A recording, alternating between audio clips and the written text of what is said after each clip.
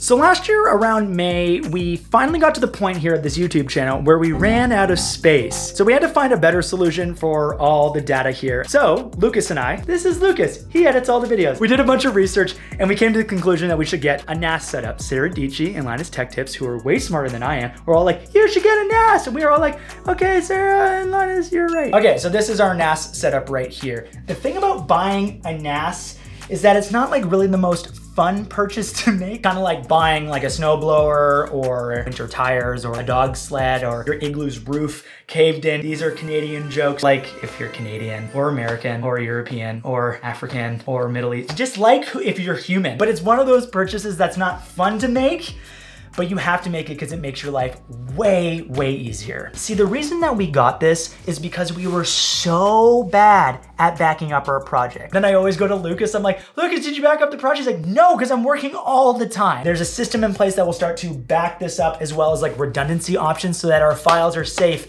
and then I don't have to scream at Lucas. See this box right here? This box.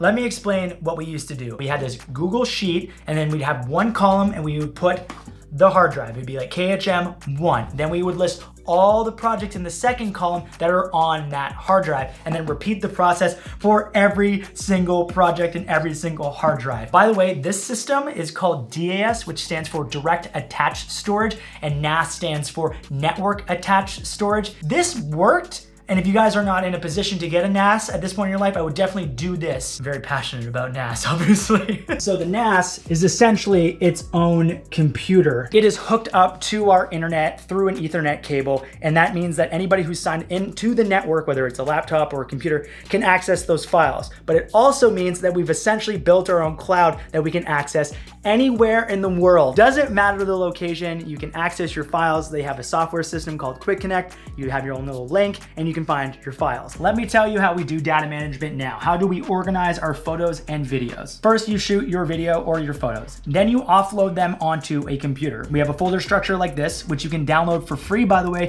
If you go to my website, thechrishowe.com, sign up for my newsletter, you get the sample pack, and there's a folder structure in there. So go and download that if you don't have a system that works for you already. Now there's a Lucas SSD, and then there's a Chris SSD. Now the reason why we use SSDs is because they are super, super fast. We can just plug them right into our computer and edit right off of them. In addition to having the two backups right there, Lucas usually edits from home, which means it's in another location, which is even safer. So then when we're done the project, we consolidate all the files together onto one hard drive, and then we plug that directly into the NAS. And then we use their software, Synology software called Disk Station Manager, to directly transfer the files from the SSD onto the NAS. Then the NAS automatically backs up to our remote NAS at Lucas's place, because the NASs talk to each other. Now this might all sound like overkill, especially considering how much these things cost, but a very real scenario is that this townhouse that we just got could burn down and everything in this room could get damaged. If this A7S breaks, you know what? I can go and buy another A7S III. You know what I can't replace?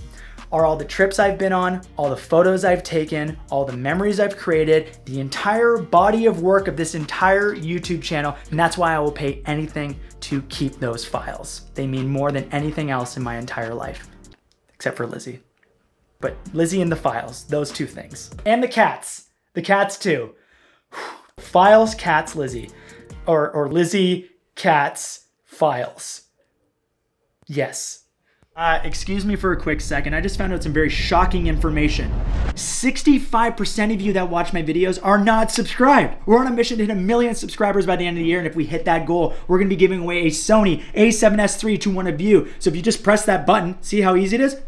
You might win a camera. If you guys don't want to buy 2 NAS systems, I totally get it. So you could also find a friend who has a Synology NAS and then back up to their system. Well, you can also just back it up to Dropbox or Google Drive, which is what we were doing before our second NAS. The issue with Dropbox is that I pay $100 a month for that service right now for unlimited storage software, and that's $1,200 a year I would ideally like not to pay. Okay, so now that we have a backup, we have one more failsafe in place. This is called a RAID system. So Synology has its own version of a RAID called SHR, which stands for Synology Hybrid RAID. Essentially, it just optimizes the space on those disks right there. Very, very easy to use. So if you're a NAS noob like me and Lucas, it's very, very intuitive. We have one drive of redundancy, which means that if any one of these 8 drives fails, the data will be pieced together from the other 7 drives to rebuild that failed drive. Also, if you're curious which drives to use, we like to use the Iron Wolf drives, which are specifically designed for your NAS. I forgot to mention one other thing. There's a health management software that Seagate creates, which keeps you up to date with the status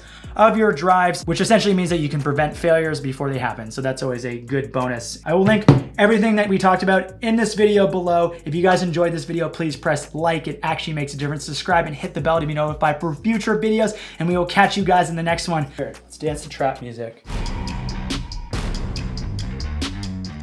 Like if you like trap cats.